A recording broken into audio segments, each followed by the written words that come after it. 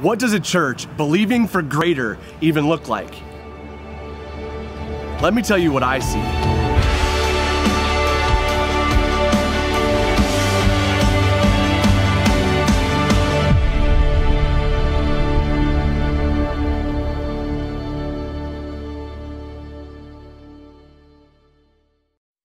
Out there, you guys doing well?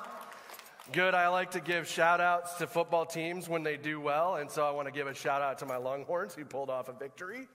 Hook 'em. Michigan fans, well done. Michigan State, come on, right at the end. We're praying for the Broncos, but we're in support of them. We love them.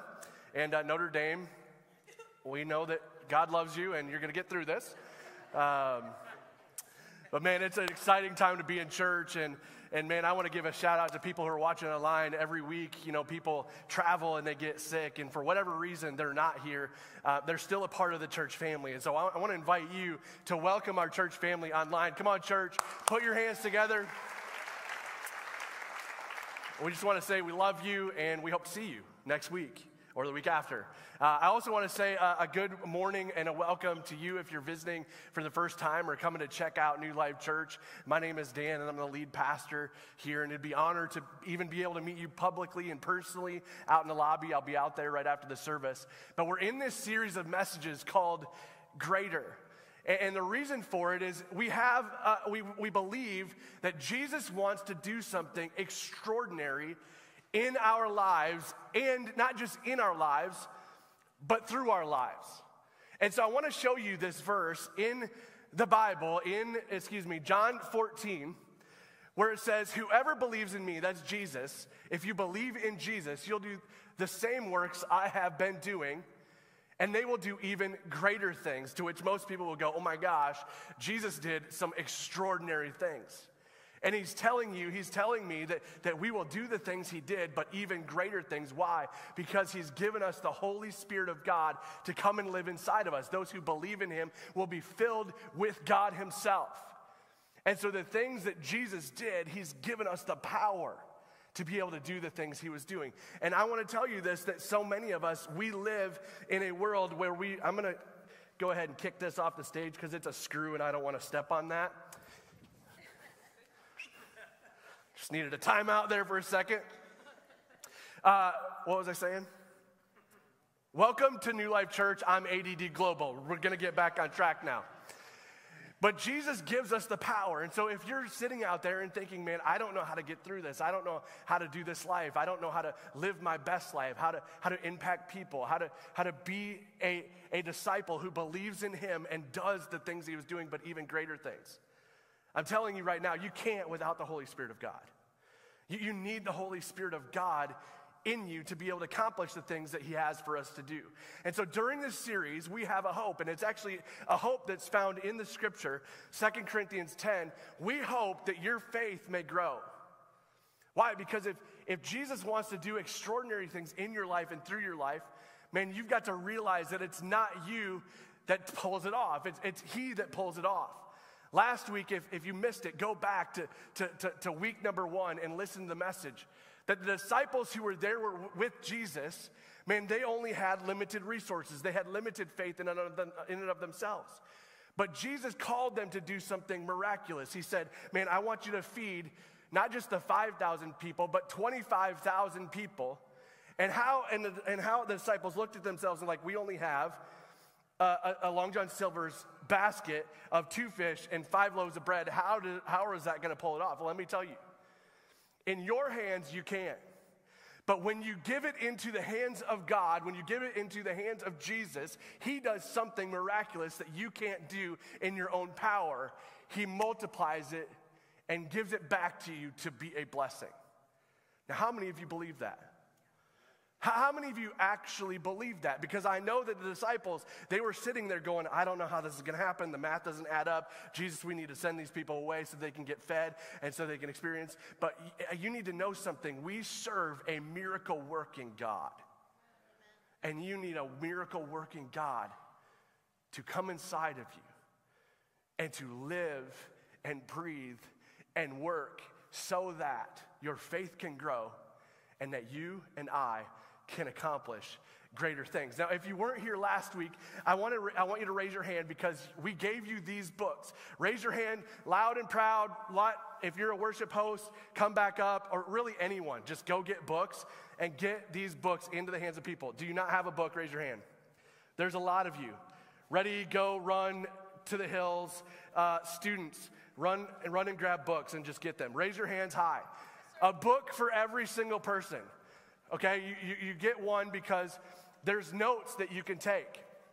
In the back of these books, we have these broken out into week 1, week 2, week 3, week 4, week 5. And so this is your guide throughout this series to be able to take notes in. And we have a phrase around here that you need to embrace. Note takers are world changers. Let me say that again. Note takers are world changers. And so raise your hand high and we'll get you one of these books so that you can take note. And I want to encourage you, bring these back with you. How many of y'all are raising your hand right now because you forgot? It's okay. We have another one for you. We have plenty. But bring these back with you over the next couple weeks, over the next 6 weeks, so that we can participate in this message together, dive in to hopefully have God increase our faith, greater faith, so that we can do greater things together. Amen. And as you're going, I want to give you a little bit of an update. I don't know if the website is on this book, but we have a website that you can go to be able to see our vision and what's coming. And so newlifekzu.com, there is, if you go to our main webpage, newlifekzu.com, there is a link for you to be able to see things. You can see testimonies. You can see our ministry report, meaning what is it that we're accomplishing together. We see life change. We see testimonies. We see, man, this amount of money has been given to missions to expand the gospel, not just here in this city, but around the world.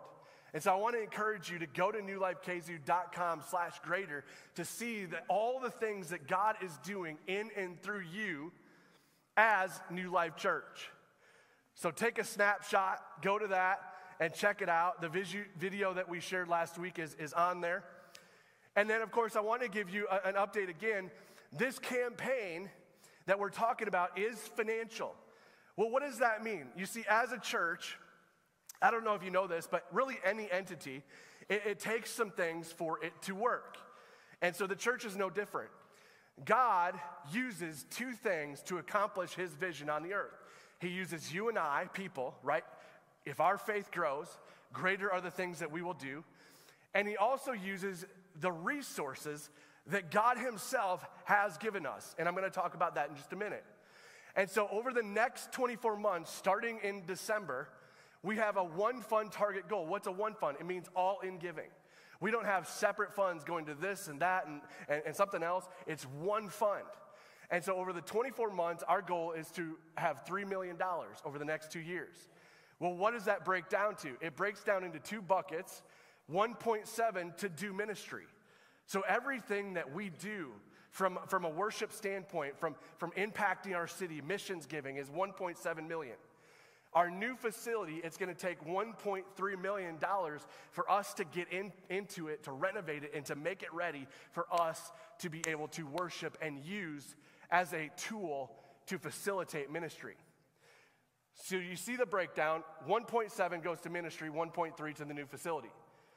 Some of you, if you're asking, they're like, if you're a math person, a financial person, you're like, as New Life Church, are we in the ballpark to be able to accomplish that? Well, year to date, meaning year to date, $1,055,643 has been given to New Life Church. I hope that gives you confidence that $3 million is highly achievable. Yes. And let me tell you something. Last week I shared this. That $3 million is very attainable for us in what we do have and in the faithfulness we've seen from you, New Life Church. But it doesn't account for the miracle that God can and will do. You see, because when the disciples, right, had 2 fish and 5 loaves of bread, that wasn't going to feed the 25,000 people. But when they gave it into the hands of Jesus, Jesus does something that he always does. He multiplies it and uses it as a blessing to feed more than you can even comprehend at this moment. And so it takes greater faith. Last week we talked about greater faith. Do you trust God with what you do have? Do you trust that he will do something miraculous with it? And so this is a target that we have together, a goal.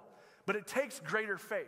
Last week, I asked you to ask this question. Today, which means last week, last Sunday, I asked you to ask this question of yourself. Will you make a commitment to make a commitment? In other words, will you make a commitment for your faith to grow? Will you take a step of faith and allow God to do something in your life, but then also through your life? And so that was last week's message, greater faith. Go back to it. But this week, I kind of want to talk about a topic of greater responsibility. Now, the great theologian, Spider-Man's uncle, he said, with what? I forgot the phrase. With great power comes great responsibility. See, I need you to interact because I don't always get it. I need you to give me feedback. Kids, you know Spider-Man. Spider-Man's uncle said, with great power comes great responsibility. Listen to me. Jesus, if he's deposited his Holy Spirit, God himself inside of you, means he's given you what? He's given you great. The question is do you accept the great responsibility?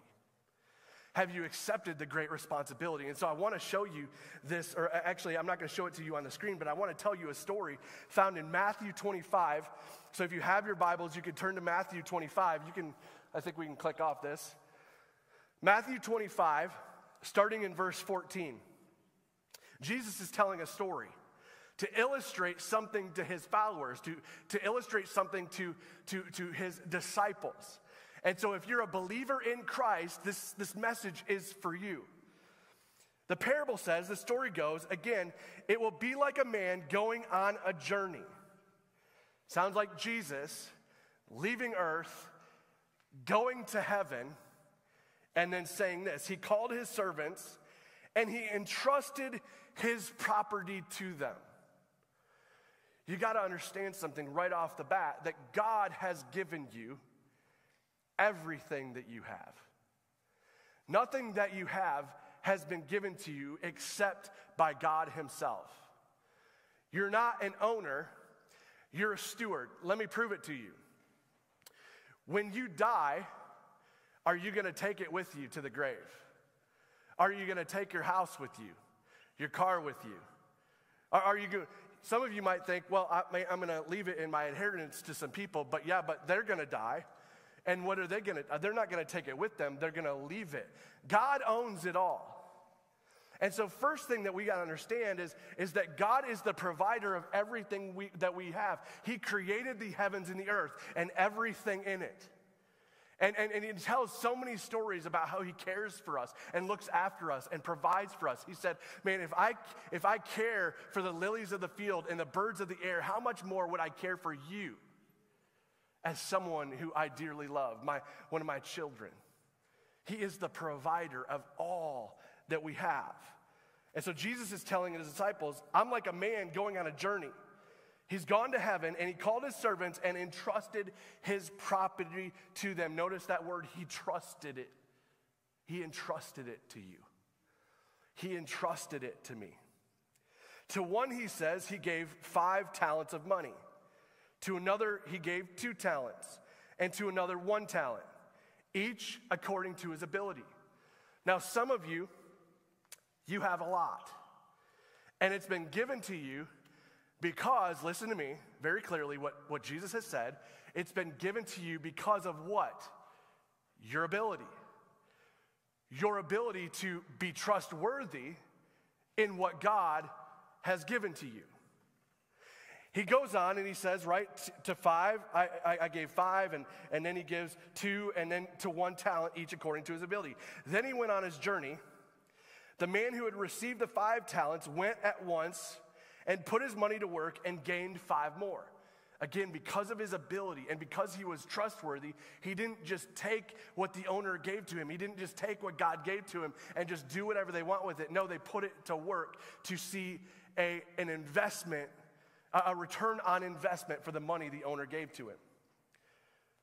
The same thing happened. The man with 2 gained 2 more. But the man who had received the 1 talent went off, dug a hole in the ground, and hid his master's money.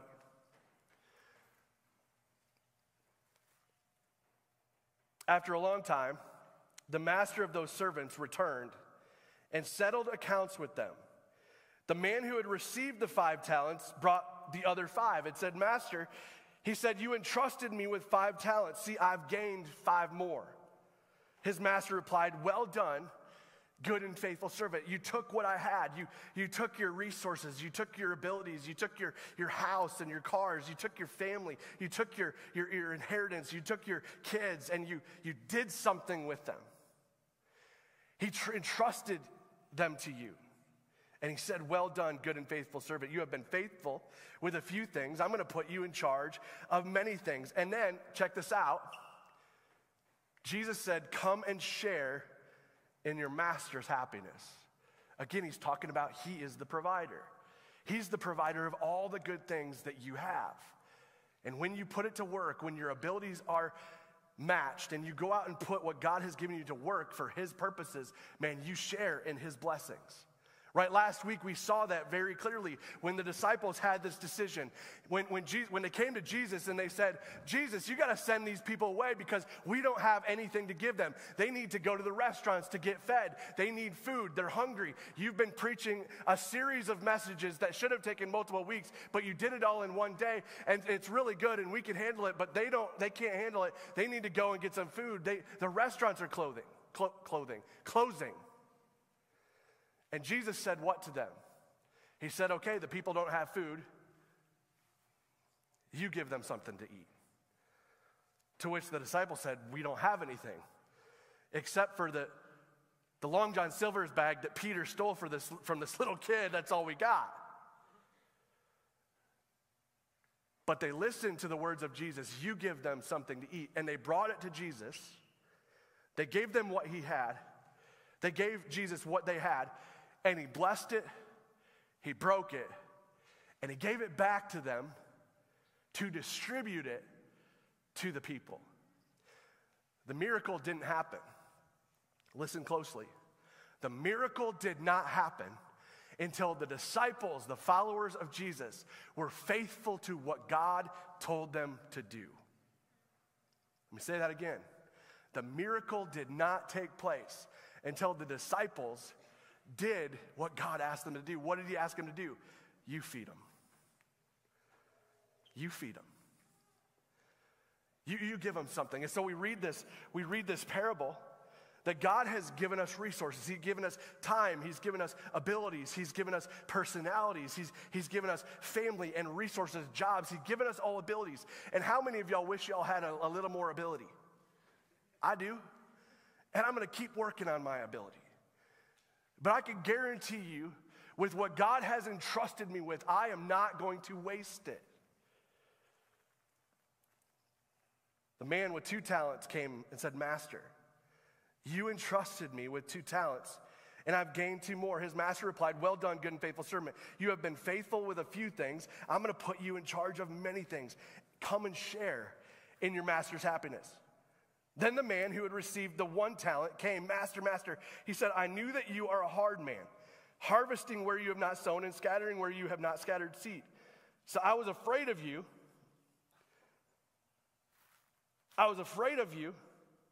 And went out, and I did what? I hid what you gave me. Here's back what you gave to me." So Jesus entrusted this man with his resources. God the Father has entrusted us with our time. He has entrusted us with our abilities. He has entrusted us with our resources.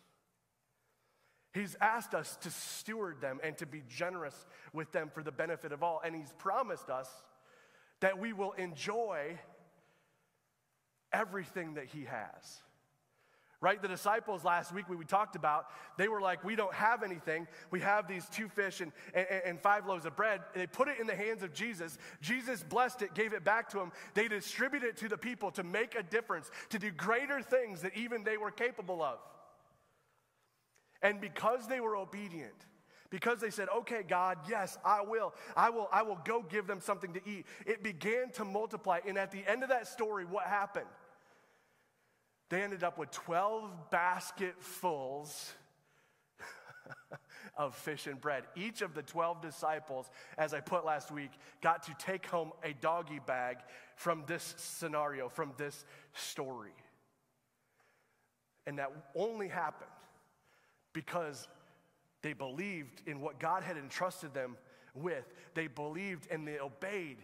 They took responsibility for what God had given them, and they did it. They acted in faith.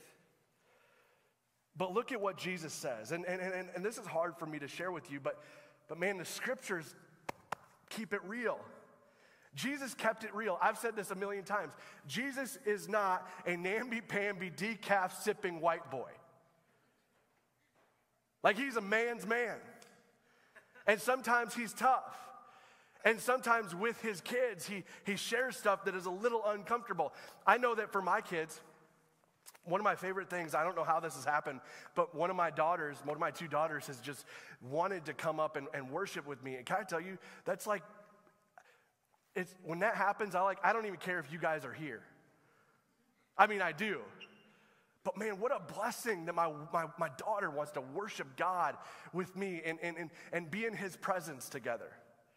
But think about this, the hard truth that Jesus has to say. Listen, when my daughter begins to rebel against going to sleep on time, or when I try to tell her to do something and maybe I'm trying to teach her a lesson of responsibility for what God or what I have given to her, like, hey, don't treat your toys like that because you've been entrusted with this toy, don't break it.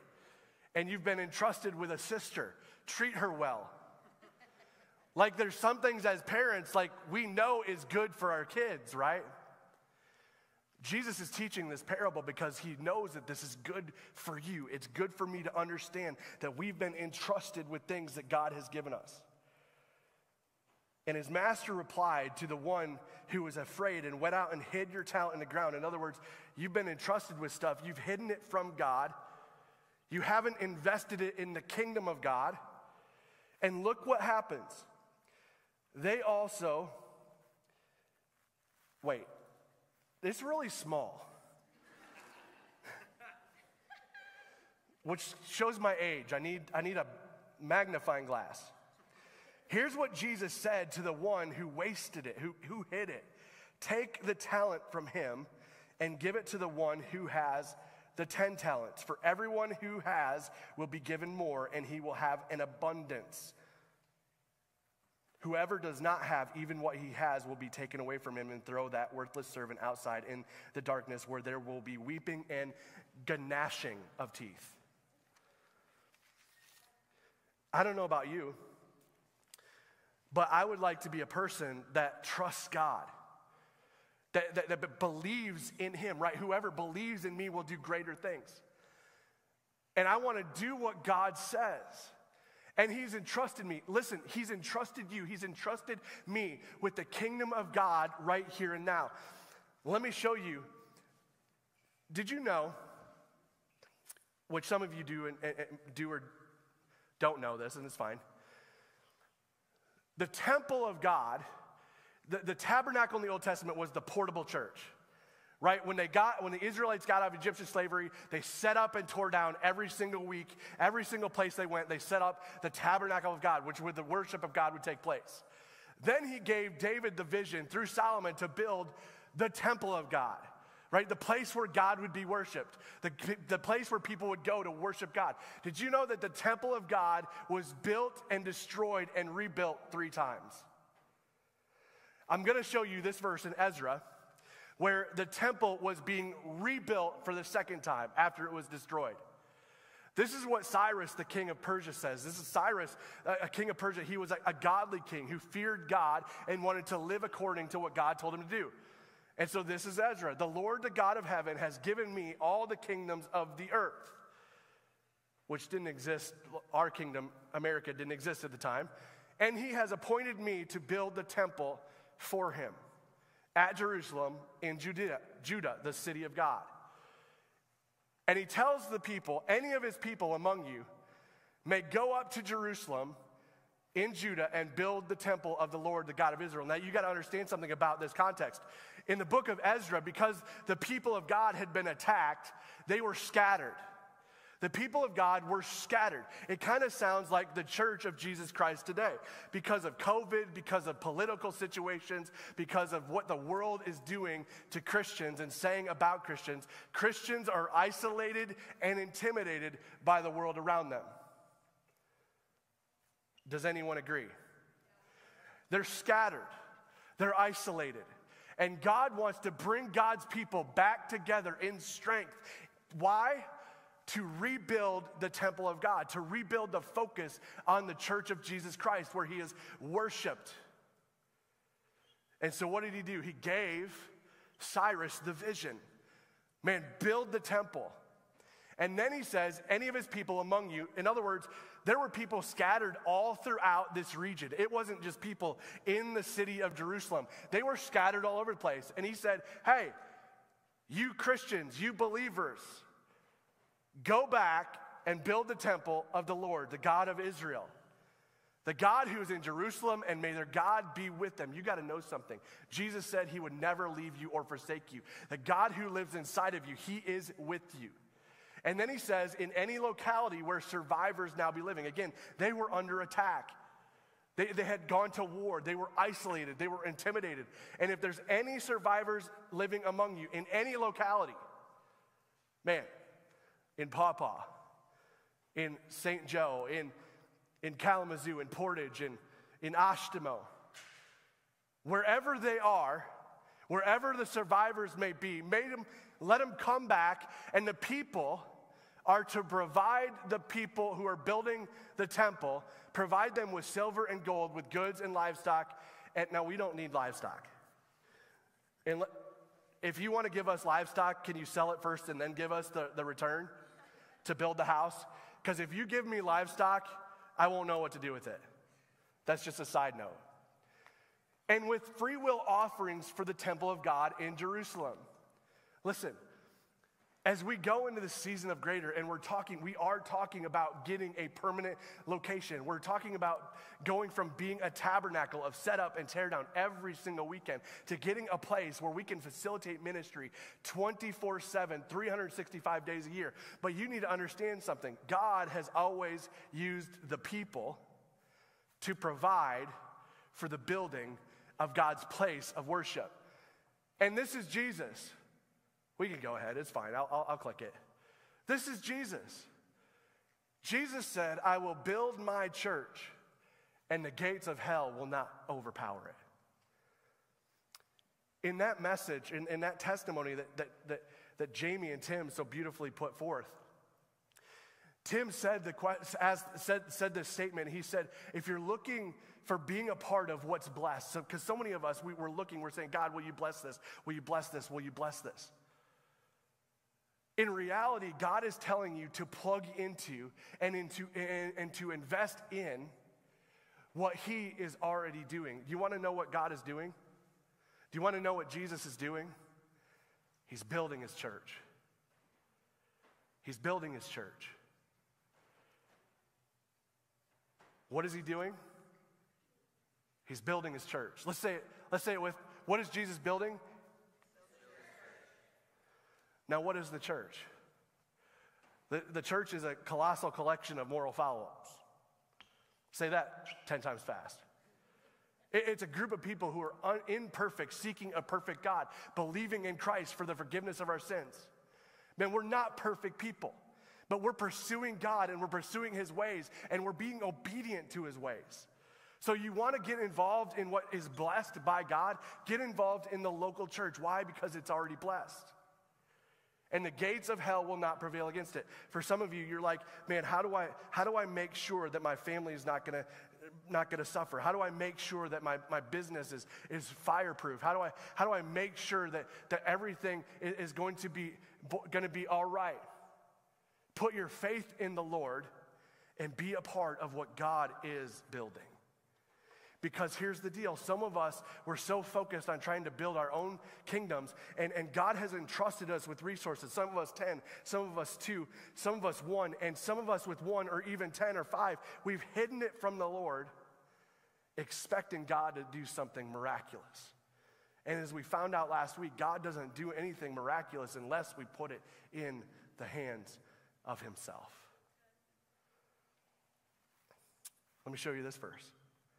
Again, with great power comes great responsibility. Jesus continues and said, I will give you, who's you, believers? I will give you the keys of the kingdom. Again, Jesus, he blessed the bread. He blessed the 2 fish. He broke it and gave it back to the disciples. And Jesus says, greater are the things that you and I will do because he's gone to the Father. He's given us the power of the Holy Spirit. He's given you the keys, which is what? He's given you responsibility. He's entrusted you. Think about that. Think about the coaches that you admire the most, the bosses. Think about the teachers. Think about the parents. Man, the times in which you were entrusted, you were empowered. They gave you ownership. They said, you take it and do something extraordinary with it. It's what Jesus has entrusted to us. He's entrusted to us the kingdom. Now, for us, over the last 4 years, God has entrusted us with this key in this location, in this building, to use once a week. Now, God has given us this key to utilize it to worship him and to expand his kingdom. Not just in this radius, but in the entire radius of our region. He's given us great responsibility. He's entrusted you. Did you know that God hasn't just given me this key? He's given you this key. He's given us this key. What are we going to do with it? What are we going to do with it? I think about the entirety of the Bible, and I think about all the times in which God interacted with people. He called Moses a stuttering murderer to free the Israelites from Egyptian slavery. And what did he say? Moses said, I'm a stutterer. I don't speak well. But according to his ability, he stepped up and said, okay, God, yes, I will do it. I think about Esther. When all the godly people in the region, Esther went before her husband, the king, and said, King, listen, your dude, your second in command is about to destroy everybody. Will you save them? She took a step of faith to save people. What if she wouldn't have done that? What if she wouldn't have accepted her responsibility in that moment in time? And we look at all the disciples. We look at the people from Genesis to the maps in the back who have made an impact for the kingdom of God. Can I tell you something? None of those people that you read about in the Bible live today. You do. I do. They're not coming back. They're not coming back to do something with this key. You and I have been entrusted with the keys to God's kingdom. He's gone. Jesus is sitting at the right hand of the Father. What are you and I going to do with what God has trusted us with? What are we going to do? And so this season, we have to realize that from vision to reality, right? From vision to reality, responsibility requires action from all of us, not just a few of us. Can I tell you something? Did you guys, when you watched that video of the testimonies and saw all the things that the Mitchells do? Can I tell you something? That's not okay. I love their hearts to say, yes, I'll do it, send me. But the reason they're doing all of that is because some of you are sitting here comfortable. You've been entrusted with your time. You've been entrusted with this life for God to worship and to use it for greater things to be accomplished here on the earth. And for the life of me, I've never been a person, and I know some of you are, and I know it's okay, but this is a life-giving group of people. We come together to do extraordinary things together. You heard testimonies last week of people who are on the verge of taking their lives, but they came to New Life Church, and they found freedom from depression and anxiety. God touched and changed their lives and gave them a family that they can belong to. And this is why we do what we do. But responsibility requires action from all of us. And so when we say make a commitment to make a commitment, that's 100% of us, not a few of us, to all of us. And so the question is, will you take ownership and responsibility of what Jesus has given you and I to build right now in this city? And I want to show you, if you take out those cards, if you take out these cards with you, on one side, you'll see a ladder. And we call it the giving ladder.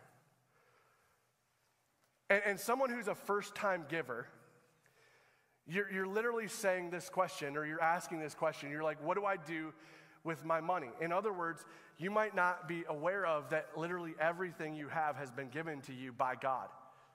Your abilities, your mind, your life. Every part of who you are, God has given it to you. And then the next one is occasional giver. What do I do with God's money? You're like, man, should I give it to the Kalamazoo Gospel Mission? Should I give it to the church? Should I give it to good deeds? Should I give it to alms? You do this occasionally, and you're trying to be obedient. And then a consistent giver says, what does God say for me to do with God's money? Like I ask him, God, what do you want to do with the resources that you've given to me? I've asked that question. A tither is, what does God want me to give from God's resources? And if you look at the Bible from cover to cover, and Jesus affirmed this, tithing is giving the first to God.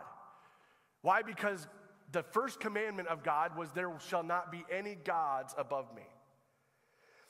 And if you give, most of you, just to shorten this message, most of us give our first to the United States government. We need a better God than the United States government. We need a better God than the state government. And so many of us, we're giving our first, the tithe, the first 10% of our income to the government, expecting something miraculous to take place. But can I tell you, the only place that something miraculous will take place in is in the hands of God.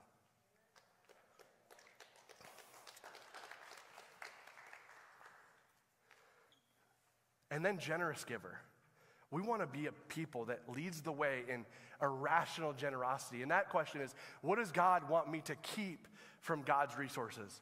You know, as we started this campaign, I want you to share with you some real things. I got to wrap this up real quick because I'm already 2 minutes over, and the kids ministry needs me to be done on time. We started this over a year and a half ago. Our trustees and I began discussing, man, what is next for New Life Church? What should we do? What should we be pursuing? And in the midst of that, we had so many church planter friends, churches just like ours who meet in a high school, who got kicked out of their high schools during COVID and were not allowed to come back. Can we praise God that never happened to us? Like seriously. Now, I want to be careful with saying that, because that doesn't mean that we have more favor of God than our church planter friends. That's just not true. Okay, I hope you hear that. But we have been blessed to be able to stay in this facility. But during that time, we're like, we got to figure out what's next. We got to be able to do ministry more than just once a week in a high school setting up and tearing down. And so last June, we began sharing this vision with more of our leaders. We began sharing it with our staff and our elders, and our team got together.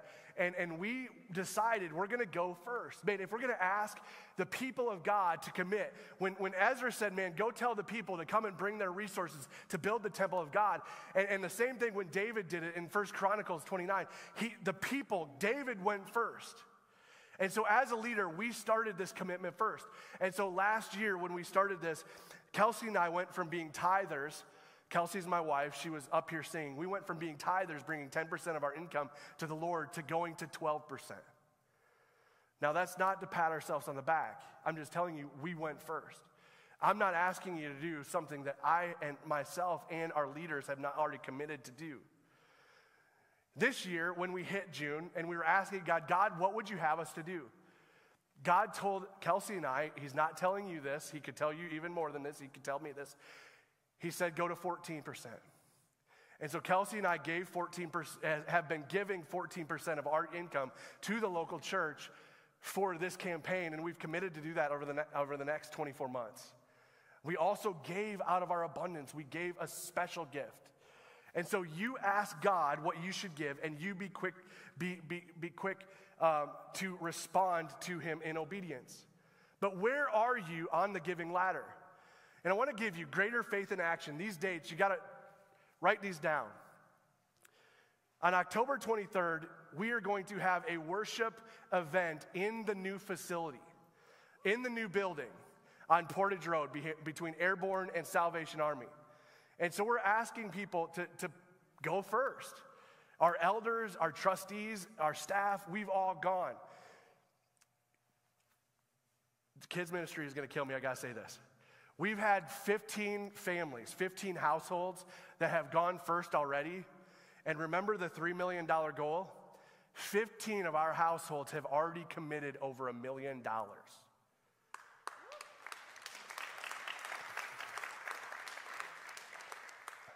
Not only that, but we're a tithing to missions organization. So every dollar that comes in, we tithe out. And I believe, because we've been trustworthy in the resources that God's given to us, that he's blessing us even more. We've had two people, listen to me, two families who don't even go to church here. One lives in Florida and one lives in Texas. They don't even go to church here and have already given $175,000 for us to get into a new home.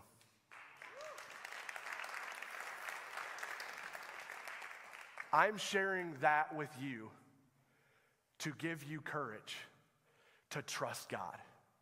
That there are people who are called by God to use their resources to advance the kingdom of God in Kalamazoo who don't even live here. Why? Because they have a heart for God and they want to be obedient to him when he leads them. That's the only way that happens.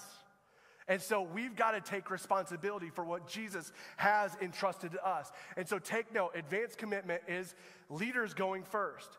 November 13th is when all of us together will bring these commitment cards. We'll fill them out, and we will come together to bring an offering to the Lord where we make our commitments for the next 24 months. And we say, God, this is what we have. This is what you've led us to do, and we're going to commit it to you. We're going to put it in your hands in faith that you're going to multiply it and bless not just me, but the city of Kalamazoo as we do this together. And then on December 4th, to kickstart this 24 months, we're going to do what's called a big give. This is us going big on our first gift. Again, Kelsey and I did this in June. We started giving at 14% in June. We gave our first big gift in June. Our leaders did the same. Our trustees, our elders did the same thing, our staff. And we're asking you, the people, will you be a part of what God's building? Because just like the disciples left, listen to me, just like the disciples left with extra and with more, man, when you're that person with 10 talents or 2 talents and you put it to work and you bring it to God, what did he say? You get to share in the blessings of God. You get to share in it. And so what is this? What is advanced commitment? Again, it's leaders go first. You can register for it on this card. Again, you can go to the app and register for it. You can take your phones out really quick, because I got to move. But I also want to share you the vision gap. We'll put it back up on the screen before we leave, okay? The vision gap. We currently have $450,000 in the bank. That's cash money. We need $850,000 to unleash this project. We got to go in and do renovations. This building hasn't been inhabited in 7 years. Those of you who have been in it and seen it, you've seen the video, you see that there's a lot of amazing things about this particular facility for kids ministry classrooms. for worship environments, for a coffee shop. There's a coffee shop practically already built into it. But there's things we got to do to renovate it. But I want to tell you that out of this $850,000, or out of that 1.3, 600,000 is going to renovating the actual hard-nosed facility. The rest of it is going to stuff that we will own. Because some of you asked, what about stuff that we own? All the AVL equipment that we need to put in it, we will own. All the furniture, we will own. So we are investing in stuff that we will own. But can I tell you something? We're not investing in a building. We're not investing in AVL systems. We're not investing in furniture. We're investing in God changing people's lives. That's what we're investing in. You've been entrusted. What are you going to do with the responsibility of what you've been entrusted with? And so where are you on the giving ladder? And will you take a faith step up? You've been entrusted. You ask God what he would have you to do, and you be faithful to him. And I promise you, you watch him bless and multiply like you've never seen before. Let's pray. Heavenly Father, we love you. And God, right now, we pray that you begin speaking to us directly in ways that you want us to respond. God, I pray that we would understand that you are the first giver, that you gave us life and life abundantly. You gave us our breath. You gave us the resources of our minds. You gave us our talents and our abilities. And God, we don't just want to use that for our own benefit. We want to use that for your kingdom's purposes. That you've given us the key to unlock blessing in the world around us. And right now, Jesus, we are saying yes to you. I want to be a part of that. God, I pray that you would fulfill your promise to let these people who participate share in your goodness and in your abundance. God, right now, I pray that people who maybe are checking out church for the first time, whether it's online or here in the room, that they would understand that we are people of faith. That we are beggars. Listen to me. We are beggars in need of bread. Jesus is the bread of life. And some of us have just received that bread first before you. And you're here because of their faithfulness to God. But Jesus was God's tithe. For John 3:16 says, for God so loved the world, for God so loved you and me, that he gave his one and only Son, that whoever would believe in him would not perish, but be given eternal life. Friends, the gift is right before you. You don't have to earn it. Jesus paid for it on your behalf with his life. All you have to do is accept it. Turn from your sin and turn to Jesus and receive salvation and eternal life. On a count of 3, if that's you, I want to invite you to raise your hand in faith. 1, 2, 3. Shoot your hand up high and hold it up. Say, Jesus, I turn from my sin. I receive eternal life. Now from your heart to God, say, I turn from my sin and I turn to you, Jesus, for life and life abundantly. And right now, God, I pray that you would fill me, fill my life, my soul, my spirit with the Holy Spirit of God. Come inside of me, Lord, and change me and give me a life and life of abundance that you promised. In Jesus' name, amen.